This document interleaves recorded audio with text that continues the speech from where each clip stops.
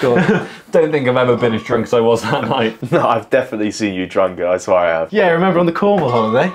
Not as bad as Darren though. Oh yeah? You know what? I hope you buy a brand new car and you crash it the day before your insurance policy comes out. Mate. Oh yeah? Well, I hope you and your mates try and organise a holiday, but you can't find a date that all works for you, and you'll slowly drift apart. Dude. And you deserve to go on a night out the day before your partner has a special day planned. And the next day you're all hungover and they're like, oh no, it's okay, you're not ruining my day, you deserve to see your boys. And then you go to bed at night and they don't fucking cuddle you. Jesus, man. Don't get me started on you. You deserve to find true love and build a loving family with 3 beautiful children. But then one day, as you come home from work, you find her sleeping with your best friend. You slowly grow apart, she marries your best friend, and your kids decide to choose him as the dad over you. Bro, stop. It's a bit far, mate. Oh, yeah, maybe. Sorry, what was it you said again? We just said you got a bit drunk in Cornwall. Oh yeah, that was funny.